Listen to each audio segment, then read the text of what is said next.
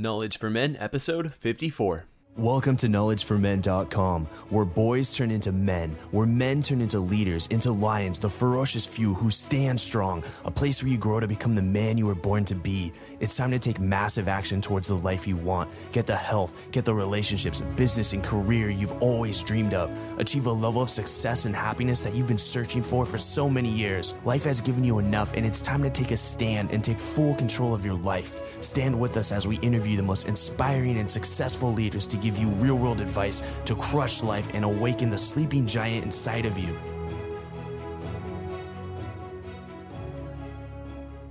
This episode is brought to you by my private online meds group called The Lion's Den. You can check it out at knowledgeformen.com and click on The Lion's Den. If you've been listening to this podcast and you like the content, but find it hard to find other guys out there to relate to, talk to, share your wins and challenges with, maybe you're on your own path of personal development and other guys think it's weird or they're just not interested in what you're doing.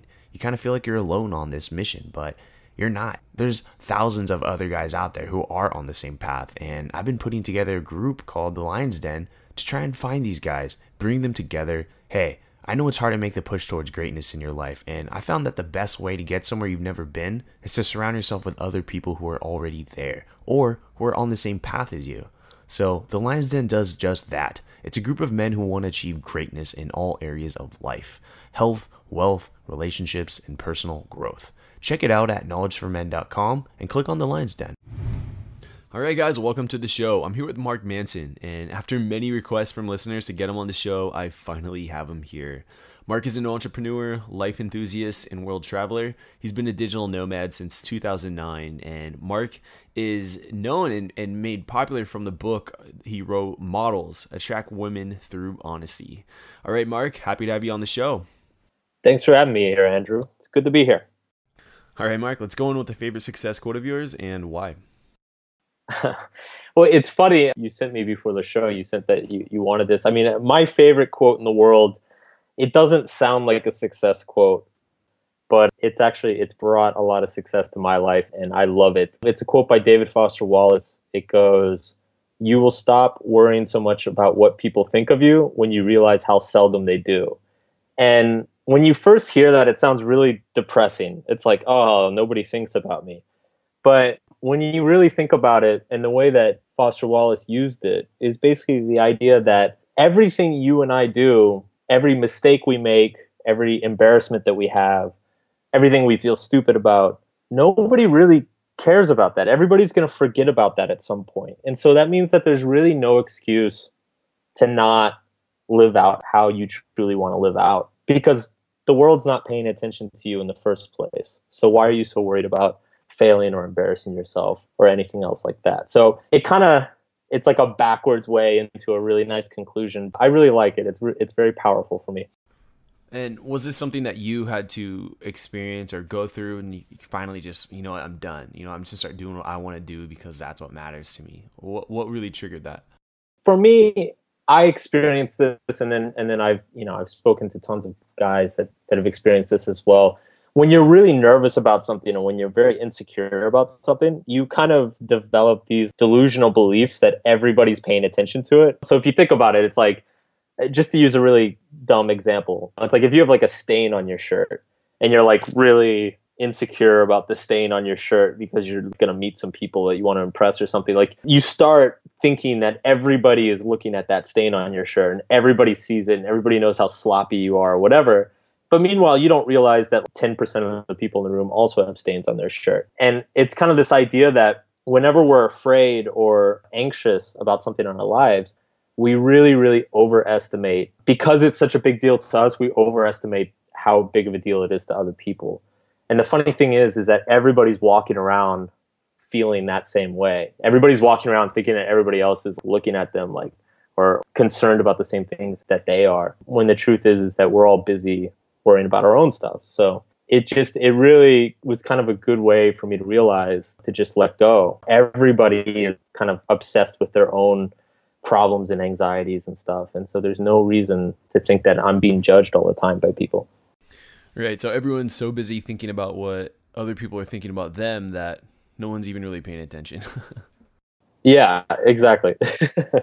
All right, and now let's go in and go ahead and share with the audience your story and share with the listeners how you got started with what you do. Oh man, it's been a long it's been a long time now. I know that's Well, super broad. it's funny too. I mean, I just turned 30, and so I'm starting to have these old man moments. So I got into this stuff when I was 20. Old man moments. What is this? Yeah, I've been involved, or I guess I would say consciously, bettering myself, but also kind of, I guess you'd say, like, focused on my life as a man and dating life for about 10 years now. So when I was 20, my first girlfriend cheated and left me. I was really, really messed up by that. And I didn't really know what to do with myself. In my head, I had kind of been the perfect boyfriend, and it just kind of destroyed everything I thought I knew about women and relationships and life and everything. So I went and I started looking around at books, and I actually got really into the whole pickup artist thing. This is back 2005 or something like that. I got really into it for a couple of years. And at the time, for me, that was it. It was like, oh, this solves everything. It solves my social anxiety issues and my women issues, and shows me how to be a dominant alpha male and all this stuff. And I spent a few years doing that, and I actually became pretty successful at it. And to the point where I actually started coaching other guys. And I coached other men for a couple years, and it was kind of one of these, on paper, I had this like life of a rock star thing, I guess. It's like I was flying around the country and over to Europe to like go out to nightclubs and help these guys get girls and all this stuff. It was not satisfying at all. It was actually, I actually became pretty depressed. My lifestyle was pretty unhealthy. And, even though I was helping like clients, meet girlfriends and get laid and stuff like that, it wasn't a very fulfilling path. So I got very introspective for a little while, took some time off. I was maybe 24, 25 at this point. And I kind of took a look at my life, and, when you're early 20s, everything you want in life is to travel and make money and bang girls. And like I had all those things and I was still unhappy. So it really started making me look at, what's actually important? What do I really need to pay attention to? And so what did you actually find to be important? And what did you come to the conclusion to after doing all of this? So what the conclusions that I kind of slowly started working my way towards is that it's about connecting with other people. And I use the word connecting with other people because that you can connect with other people in kind of like superficial and short-term ways, and then like deep and long-term ways. Both are still valuable. The point is that you just need to connect with people and like empathize with people and feel like camaraderie with them. And that goes for women and men. And then also just a deeper purpose or meaning behind what I was doing. It's everything I had kind of been focused on began to feel a little bit superficial. So I started asking myself, it's like, okay, let's say in 10 years I've got kids. What would my kids think of my life right now? What would I want my kids to think? Or I start thinking about like, okay, when I'm 60 and I'm looking back at my 20s, what am I going to think of myself?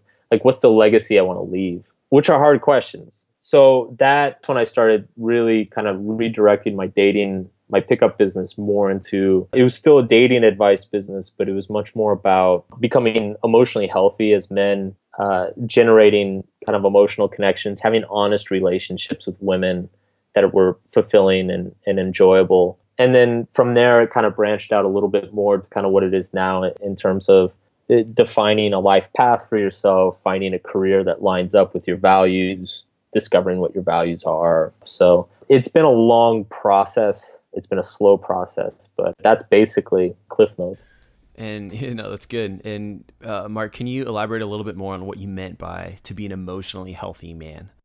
Sure. So there are a couple different contexts you could look at it, but in the context of relationships, what I really focused on and what the big focus on in models is that most men fall into one of two categories. Either they put women on a pedestal or put people on a pedestal. They become people pleasers. They see that they base all of their decisions and motivations on what they think other people will think, what they think other people will like. Oh, if I say this woman will like me. If I do this, these people will think I'm funny. Oh, I've got to go to this thing because I want this woman to like who I am. All of their actions are based on other people's values. And that's not healthy.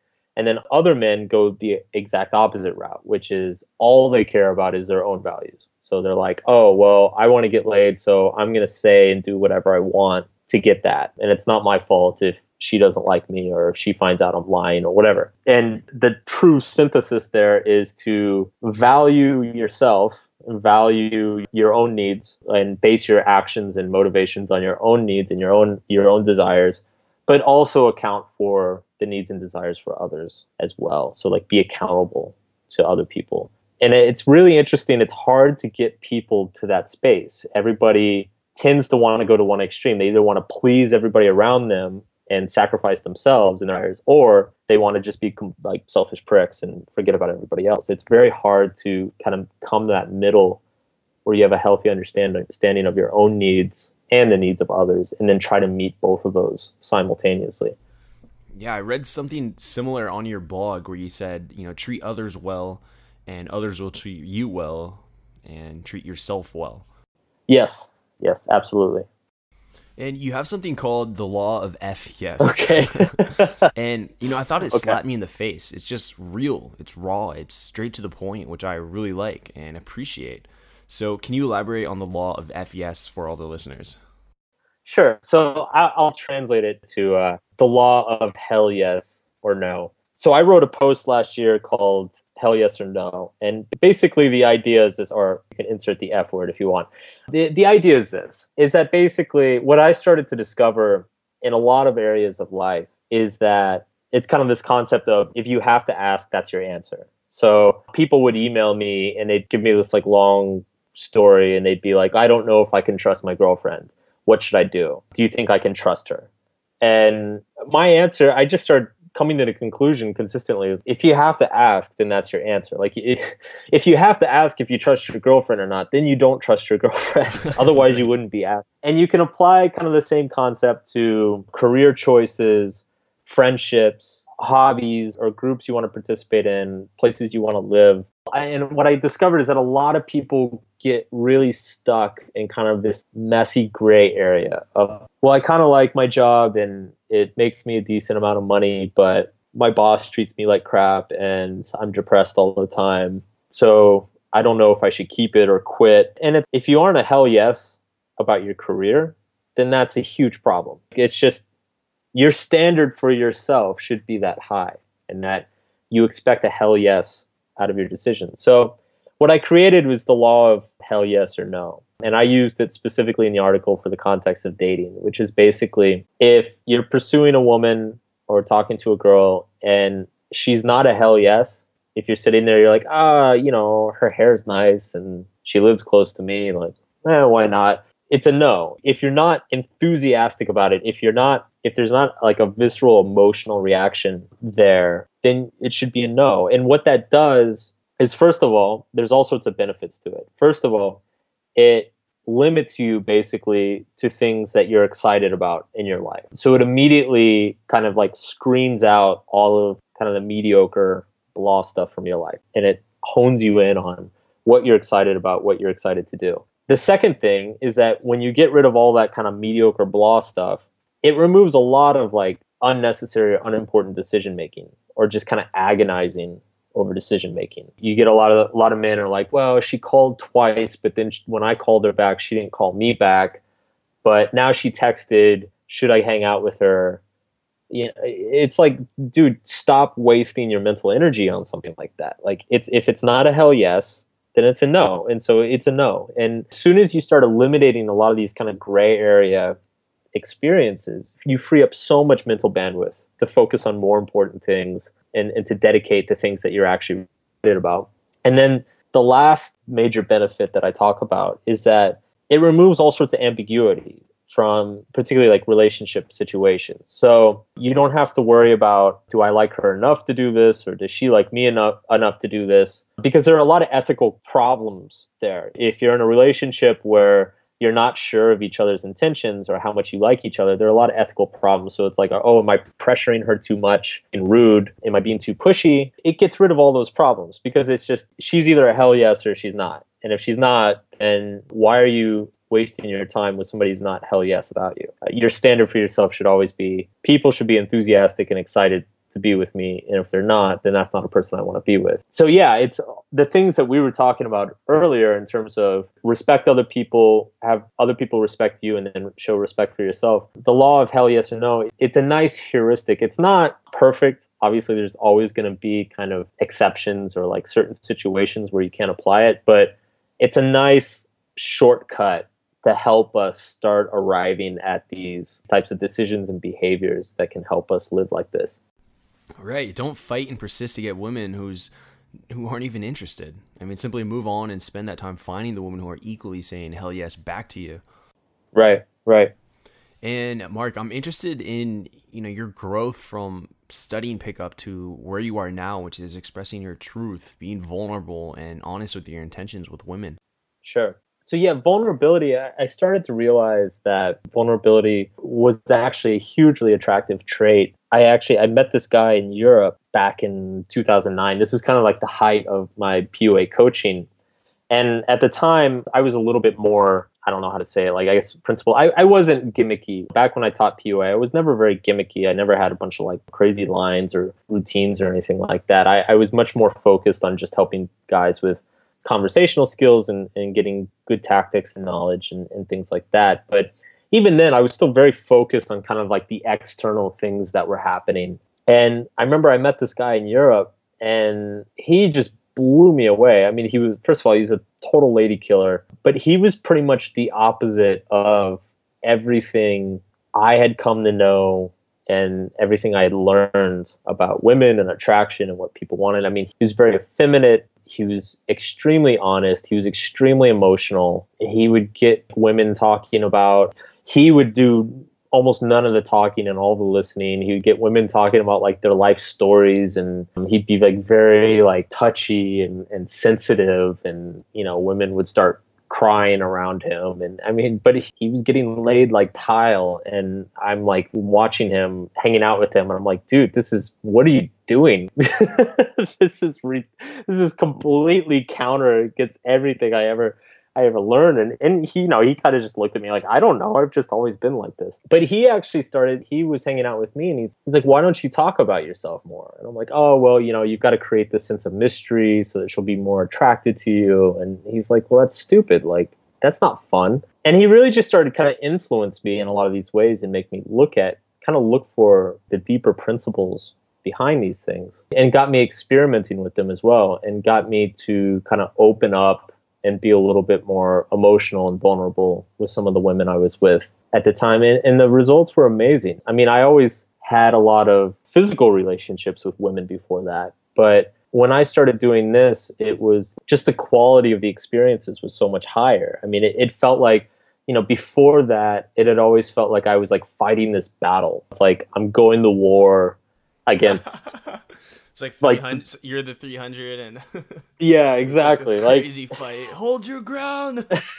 Don't fall back. Yeah, and it's funny too because a lot of pickup guys use kind of warlike language. Like you're going to battle and you've got to put your armor on and you've got to have your shields up and you've got to persevere through all this. And I used to kind of have that mentality. And then after I started kind of opening myself up and being like really vulnerable with like how I was feeling and what I was thinking and what I wanted, my experiences really just became they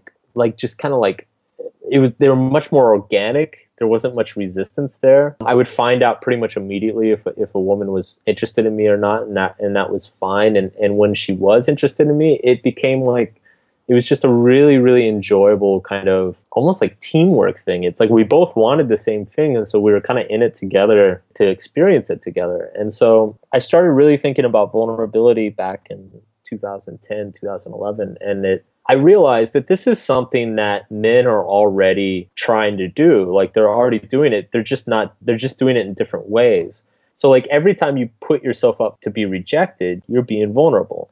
Every time you make a joke, you're being vulnerable because it might not be funny or you might embarrass yourself. Every time you reveal something important or make a bold statement or say something controversial, every time you try to kiss a woman, these are all forms of vulnerability because you're setting yourself up for rejection, you're setting yourself up for failure, you're setting yourself up for pain.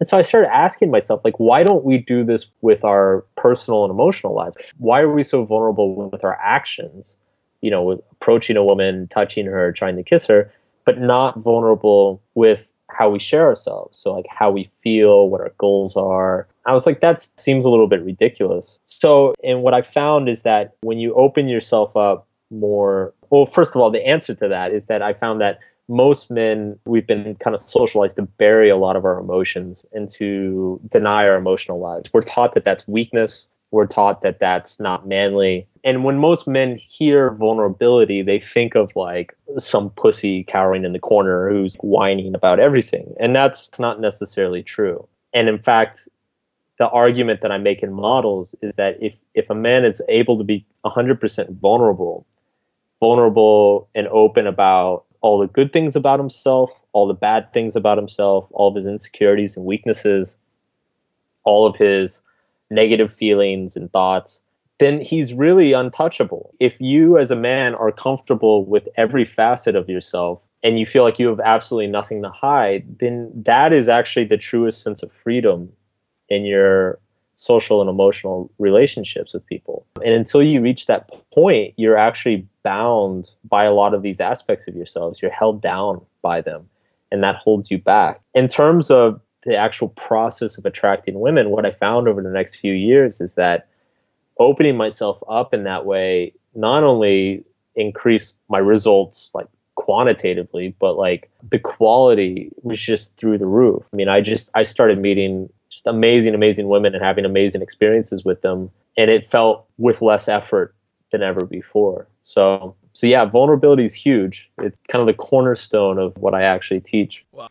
It's funny because, it's something I really started to realize after doing this for over a year now. And, I used to hold up a shield and try and be really mysterious and not reveal my true emotions and thinking that would kind of latch the girl on and it would hook her and she would want more. Yet I'm finding that most of my breakups in the past in my life, they came because I wasn't revealing my true intentions. Like even with girls that I was with for months or years, wasn't revealing my true intentions, my emotions and feelings during the relationship. And, after realizing this not too long ago, I've noticed just building and establishing really deep connections with women that I've just recently met by like exactly what you're talking about, really being vulnerable and revealing your true self is how I like to say it, and being honest with your intentions and with how you're feeling at that moment in time, at that exact moment.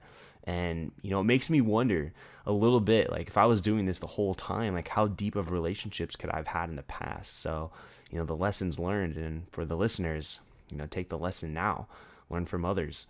And now, Mark, I want to go into the topic of masculinity and specifically how men viewed masculinity in the past and kind of how it's being viewed now, like the new masculinity.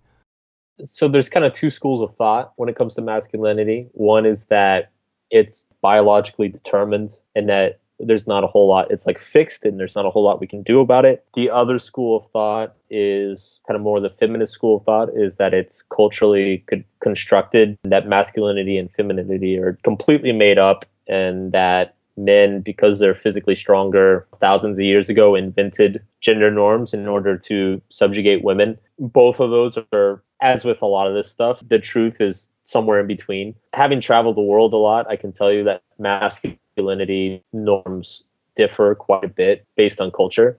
But what I personally believe is that masculinity, like gender, I mean, there are basic biological differences between men and women, but those biological, like the way those differences play out in society are largely kind of based on economics and like the social realities. So 200 years ago, where 99% of the economic production of society required like big, strong men and manual labor, like it made sense for men to be closed off and stoic and to value hard work and to be a little bit emotionally callous and violent. But in 2014, that doesn't really make sense a whole lot anymore. And so it makes sense that we're kind of seeing masculinity change over the last couple of generations with the rise of mass media and the internet, the service economy, all these things. It's a lot of the values that used to define masculinity aren't necessarily economical anymore. And so I actually kind of see us as like a transition generation.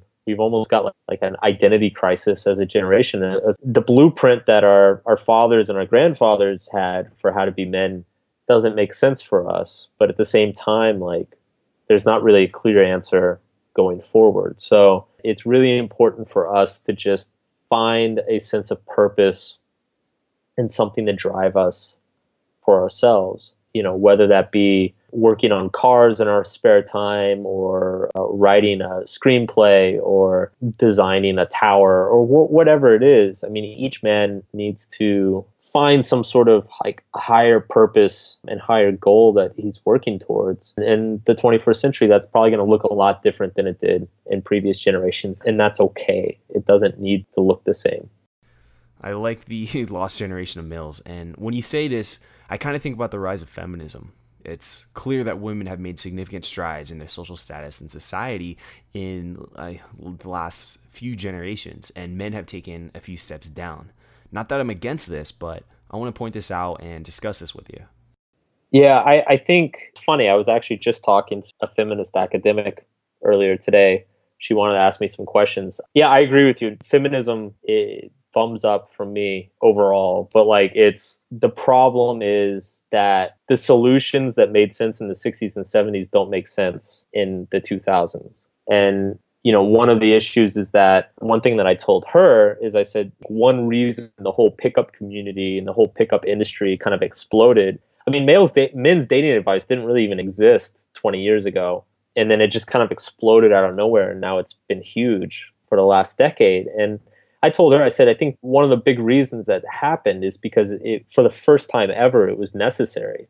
It was like people in the 90s and early 2000s, like men in the 90s and early 2000s, suddenly found themselves on dates with women who made more money than them or were more educated than them. And they were like, oh crap, like, what do I do? I don't know what to say to her. Like, this used to be good enough, but now it's not good enough anymore. So I have to figure something else out. And that's a big deal for men, that presents a whole new range of problems that our generation of men has to confront that previous generations didn't have to confront. It was like back in the 50s, it was like, get a good job, make a decent amount of money, and like then go pick a wife. It's not that simple anymore. Yeah, not that simple at all. Yeah. And you have something in Models called the 3 fundamentals to express your truth with women. And if you could elaborate on this and really just kind of drill down what this is so the listeners can kind of take that away. Sure. So in Models, what I say is that earlier I was talking about opening yourself up, becoming more vulnerable with yourself, getting more in touch with your identity and your emotions. So I lay out 3 different paths to do that, and I call them the 3 fundamentals. So the first one is called honest living, and it's basically lifestyle. So that means having a job or career that you enjoy, being financially independent, taking care of yourself, hygiene, dressing decently, being fit or in decent shape, and basically working on yourself and constructing an enjoyable lifestyle for yourself. Because one of the things that I ran into all the time with guys back when I was a pickup coach is, these guys would want to go out and talk to like 300 different girls, but they had no job, they lived with their mom, they were out of shape, they had no hobbies, they had no friends. And I'm like, well, what girl is ever going to date you?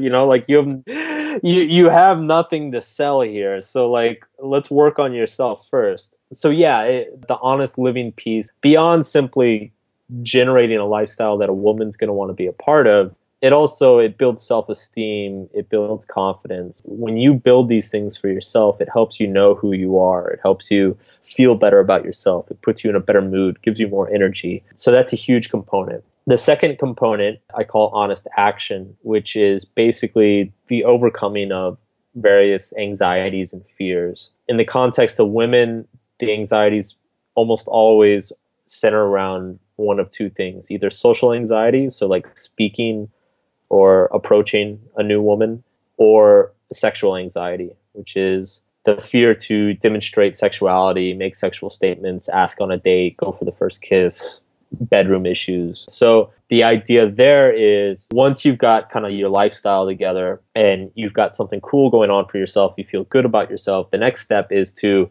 get over the fears that are holding you back. So being able to walk up to a pretty girl and talk to her, being able to ask her out on a date, being able to go in for the first kiss and not freak out in your own head and freeze up and get the shakes and whatnot. And then finally, the third one is called honest communication.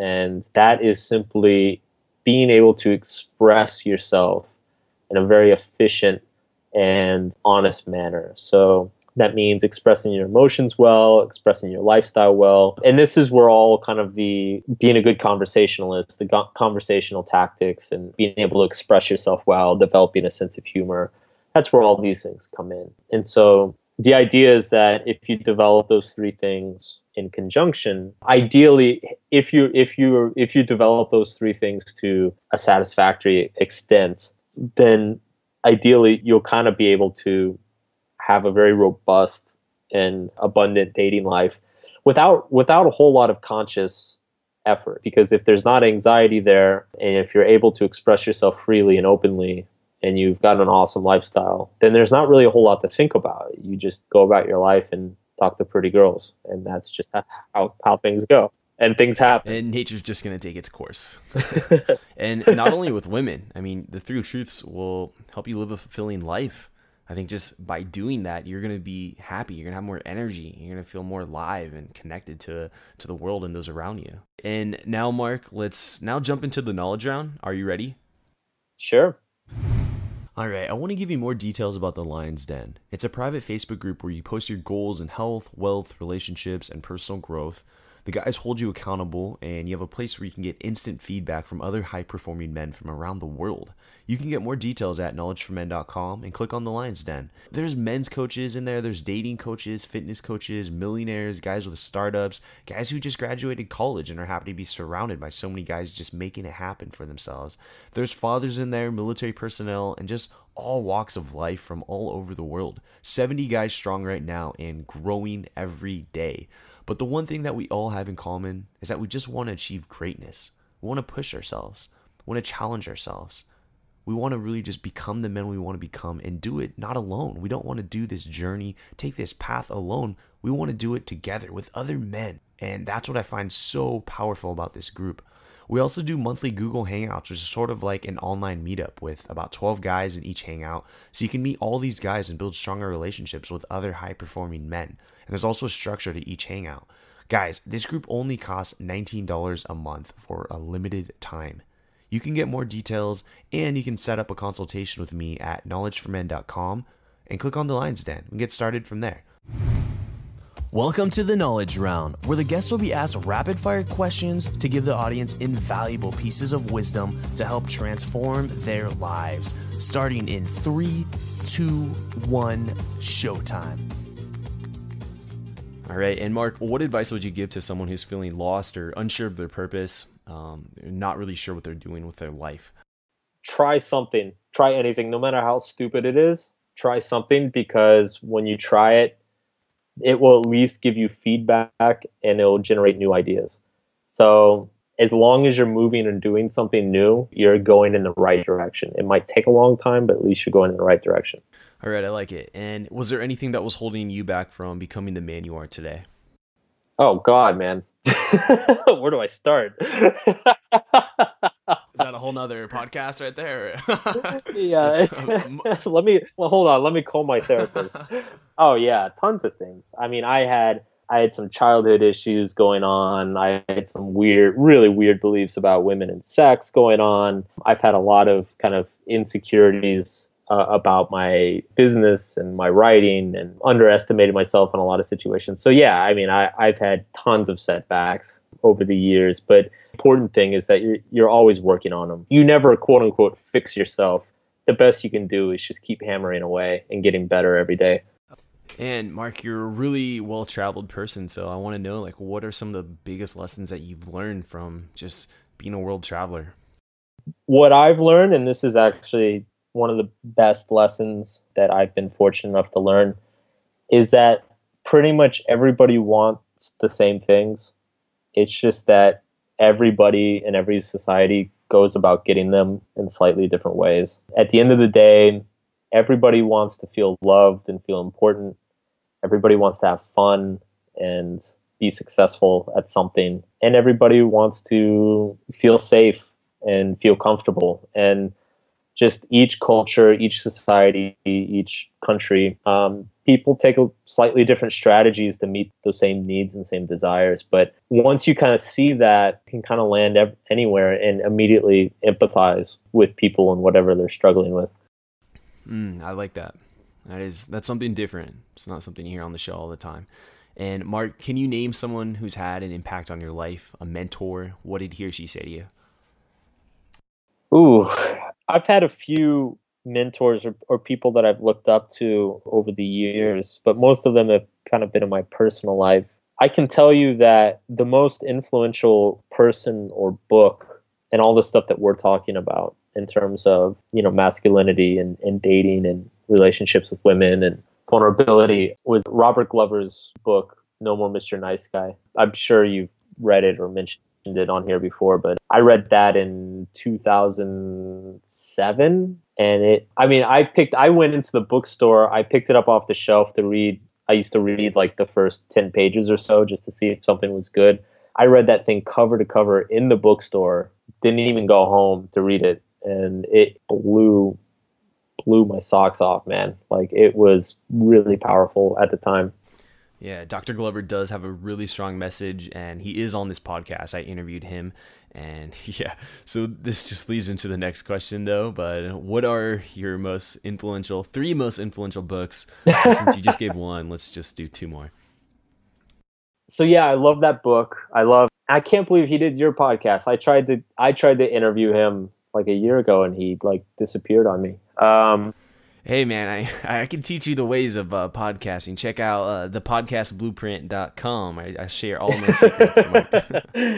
I'm a little bit jealous and offended now. No, I'm not. Yeah, you are. I can see your face. So that one was major for me. It's funny. I always like hesitate when I answer this because the most influential books for me were like really, really good for me at the time, but it's like looking back, I don't really support or like what they say anymore. You kind of outgrow the books, like they spoke to you in that moment at that time. Exactly. So, for instance, The Game by Neil Strauss. I mean, that was massive. That book changed my life, but I read it now and I get kind of like creeped out. And then it was actually the same thing with Ayn Rand's Atlas Shrugged. I read that when I was 18 years old and it blew my mind and changed my life. And now I look at it now and I'm like, wow, she's kind of a bitch. But but I do recommend, read everything. Everything. Ken Wilber's work was really influential on me years ago. I'm going to sound really pretentious right now, but War and Peace by Tolstoy is the best thing that was ever written by a human being. I know that sounds like super literary and academic, but like it's not an academic book. Anybody can read it and it's mind-blowing. So yeah, those are the things that come to mind. All right, I'll have to check out the Tolstoy book. And scenario for you, Mark. Imagine you woke up and you had 60 seconds to speak with your 20-year-old self. What would you tell him to do and what would you tell him not to do? Oh man. Would he listen? That's important to know. Absolutely not. Yeah, he'd be like, shut up. Punch you in the face. What do you know? Yeah. So what would I tell my 20-year-old self? So my 20-year-old self, I would say just a few things. I would tell him, you're a lot better than you think you are, and you don't have to prove nearly as much as you think you have to. I would tell him all of the things you are completely capable of the success that you want, but you can do it while being true to yourself. You don't need to copy or mimic others or try to be like them. A couple girls I would tell them not to sleep with. I would say I know she looks good, but it's not worth it. Man. And yeah, that's about it. Then I would tell them, I would say, be a little bit more responsible with your money, drink a little bit less, and start your business sooner. That's what I would tell them.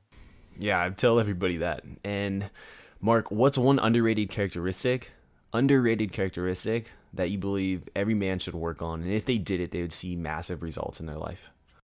Oh, that's really good. Yeah, I would say being in touch with your emotions, being open with your emotions. Just because you're emotionally competent does not make you weak or make you a pussy. In fact, on the opposite, it makes you stronger and more capable of achieving your goals. So it's really, really important that men start developing this an emotional like fluency or understanding of their emotional lives. It's really important.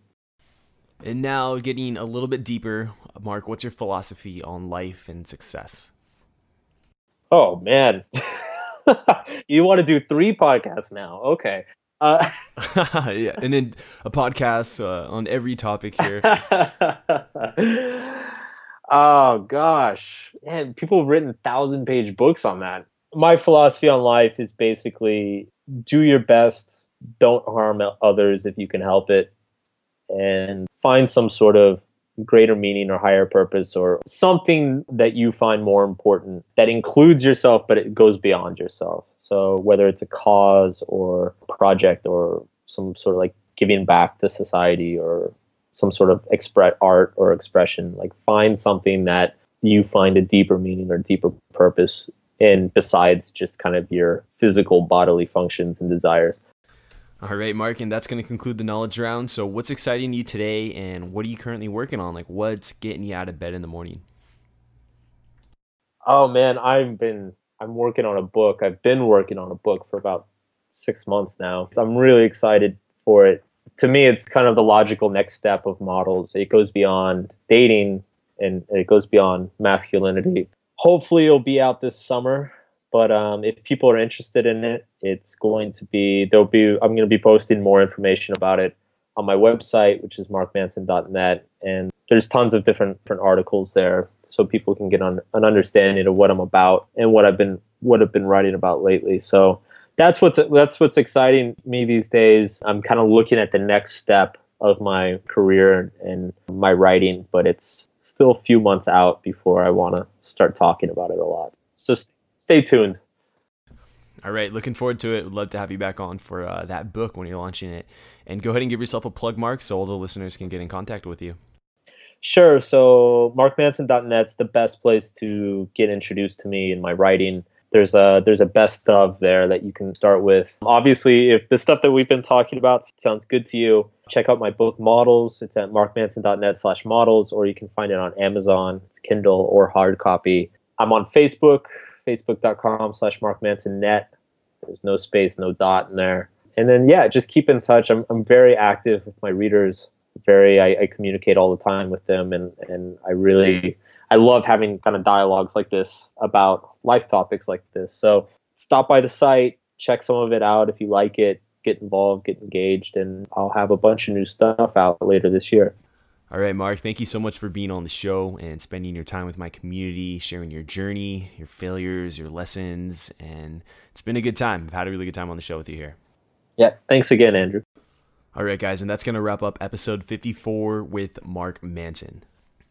And the challenge item that I have for you guys, the action item for today, is a lot about what Mark talked about was being vulnerable. It was about being honest and authentic with your feelings, your emotions, your thoughts, your words, your actions, all of that, right? So your challenge is to do just that, to be vulnerable, to be open, and to express your true feelings for someone you care about. So what does that mean? It means, if you have a significant other, or if you have a girlfriend, or someone you're dating, or even just a family member or friend that's close to you, just tell them how you feel. Say, hey, I really value you being in my life, and I just want you to know that. I really think that we're heading in the right direction. I really wanted you to know that. Just say what's on your mind. There's no right answer. It's just what's on your mind. And the power of that, well, you'll see. So that's the challenge item. And until next time, see you on the show. Thank you for listening to the Knowledge for Men podcast show. It's been a pleasure having you be a part of a thriving community of men who want to crush it in all aspects of life. I'm on a mission here to inspire millions of guys, and with your help, we're going to make a dent in the universe. Check out knowledgeformen.com for a ton of free content that's designed to help you live a remarkable life. Again, that's knowledgeformen.com. I hope to see you there. And always remember, 2014 is the official year of the crush, where we take action to get the life we've always dreamed of. This is your host, Andrew Farabee, and until next time, let's do it.